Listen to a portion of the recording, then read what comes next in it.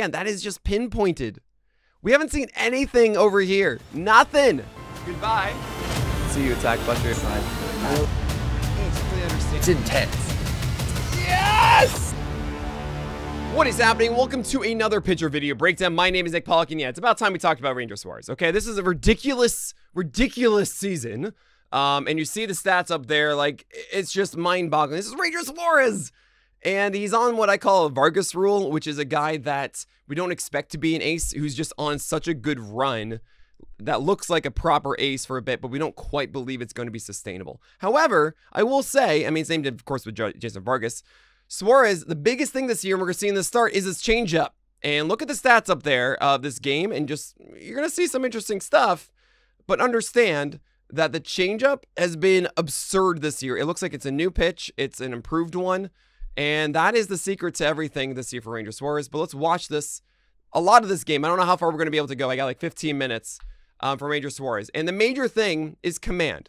Where is he locating stuff? He's going in and he's going out, right? A lot of guys you see are just going to try and go inside the zone here. That is not Suárez. He's trying to pinpoint inside, away. It's kind of like the old school neckbeard approach. Yes, the neckbeard approach. That is where you live on the edges of the zone and sometimes the top, where you're not going in the middle. You're avoiding the heart of the plate and you're forcing guys to extend out. This is really the Dallas Keuchel method, who had the best neckbeard of all, of course. Thank you, Sperry, for showing that right above.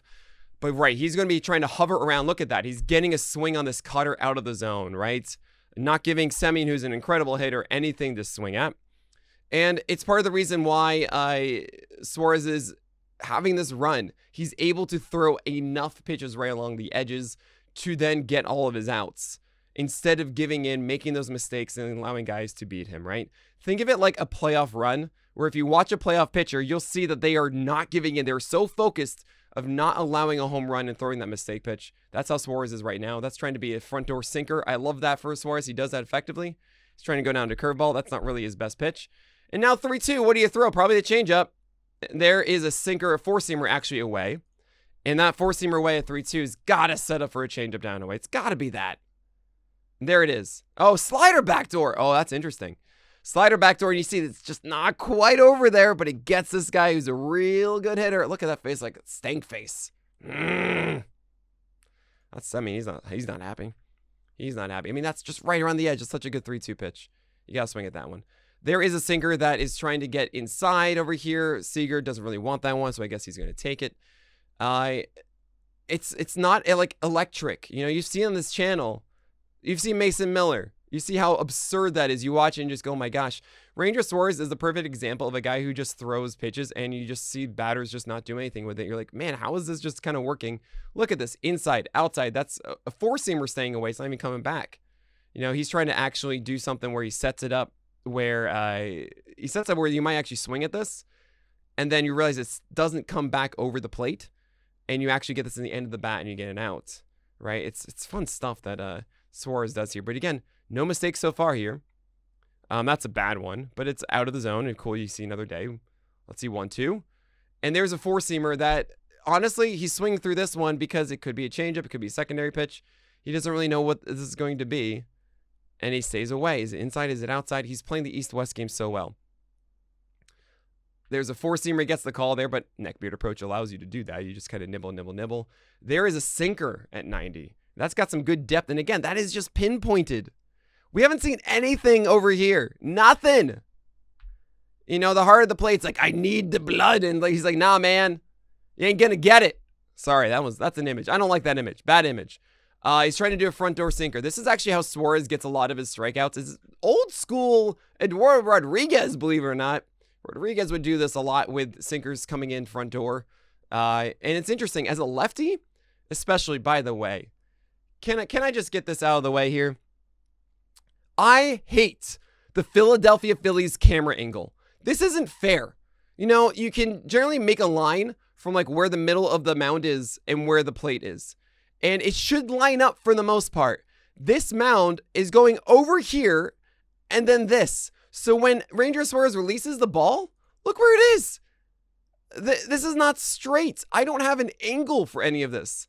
And what's even crazier This has a good amount of lateral movement.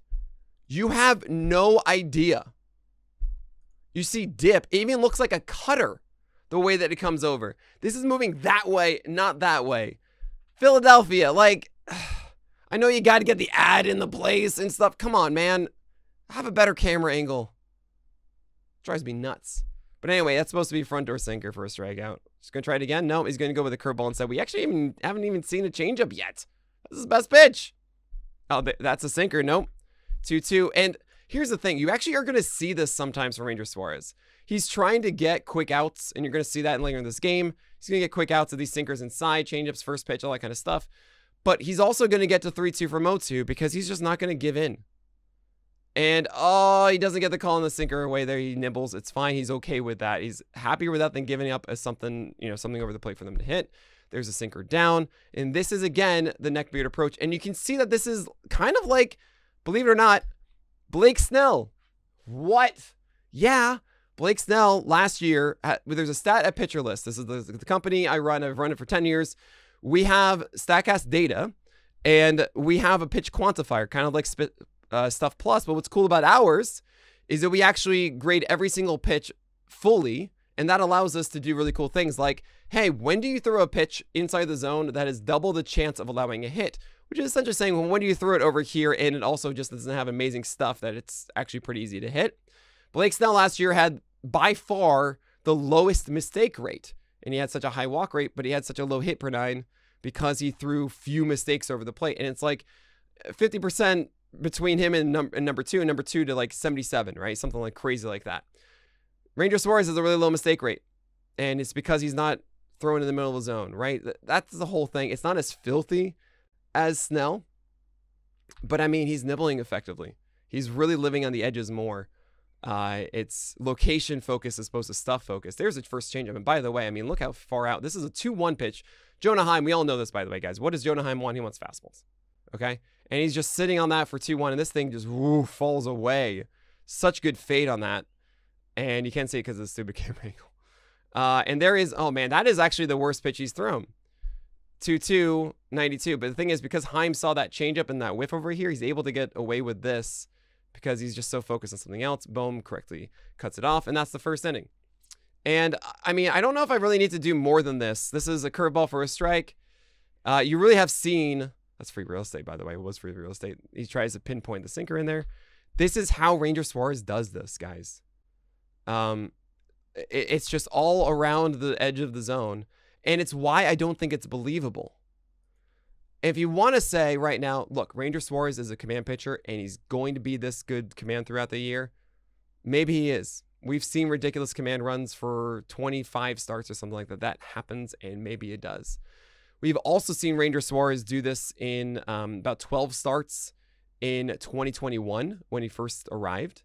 Maybe that was even 2022 when he first became his thing. I can't actually remember. It's possible that, oh man, look at that one. That's a curveball down. And that works. I'm super happy that he got that one there. It's possible he can continue to do it, right? Oh man, what are you looking at? That's the good one. Oh, you're not going to get a better one than that low. It's possible he can continue and be in this groove for a bit. But when I say it's a Vargas rule, it's a guy who's in rhythm. That's a good sinker off the plate there. Who likely isn't going to hold on to it for the entire year. And he's going to have those games of mortality. And it's just going to not be as consistent. It's lovely right now. I love this. This is good pitching. Look at that 2-2 change up down. Like, this is a guy with a plan and he's working it, and it's great. This is also the toughest thing that I think people don't grasp about advanced stats. You could have everything that says, yes, you have deserved your success. Ranger Suárez has deserved his success. I'm not saying in any way that he hasn't. The problem is that because these are humans, that's a great fastball away. The problem is you don't necessarily going to deserve it the next day. Right? It's some, oh man, there's a good change at front door too. Oh, down and in. That's the good stuff. Oh, we're going to go one more inning here. Just because you deserved it and all the stats say that you deserved success in one moment does not mean, that's probably a cutter inside or a slider inside, does not mean that you're going to deserve that success the next day, right? He's going to pitch in a way that doesn't deserve it. And wow, that is not a deserved hit into center field. That is a good curveball at 75 down and in off the zone. He got the end of the bat. He got a first pitch strike there. Fine. So 0-1 coming here.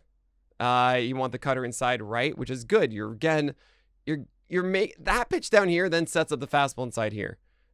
Sinker coming back over. Yep, beautiful. Yeah, four seam works too.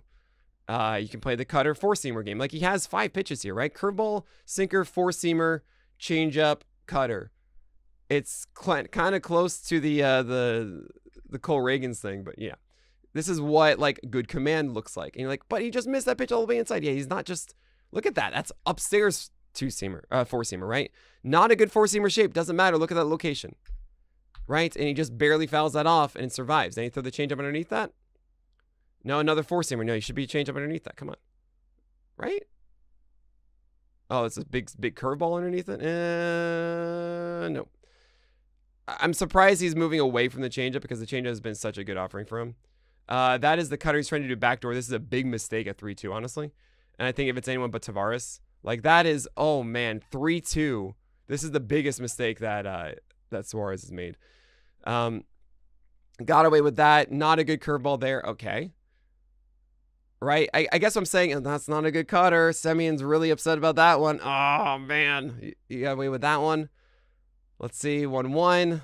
This is the worst inning here from Suárez, right? This is kind of what it looks like when it falls apart. Four-seamer gets away with that at 2-1. I think he absolutely got away with that one. If Semien is... You didn't see a fastball the entire time. At 2-1, I think he's thinking another cutter inside.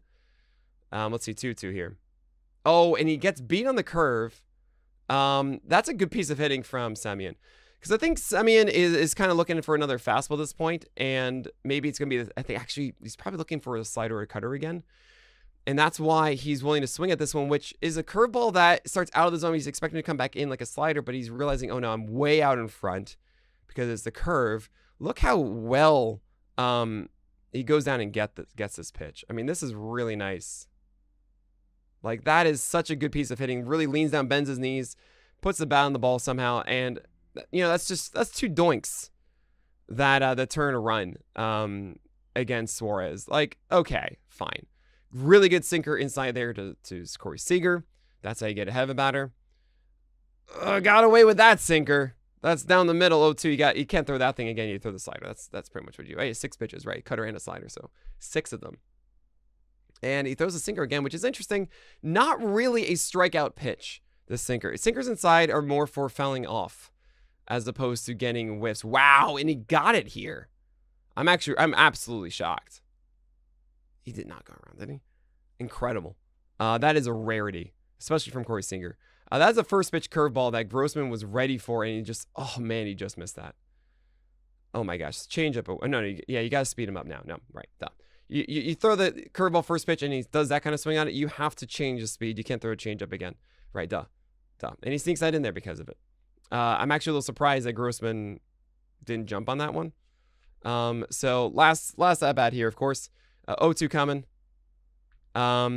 There's, I believe, the backdoor cutter he's trying to do. Oh, he doesn't get it. Oh, he thinks he has it. That's sneaky. I mean, that's the fun stuff from Suárez, just a little bit off. But again, like, you can see this is a proper pitcher, and it's really fun for me to watch this. I mean, he got away, I think, with that sinker. But it's fun for me to watch this because, like, look at all these wonderful pitches.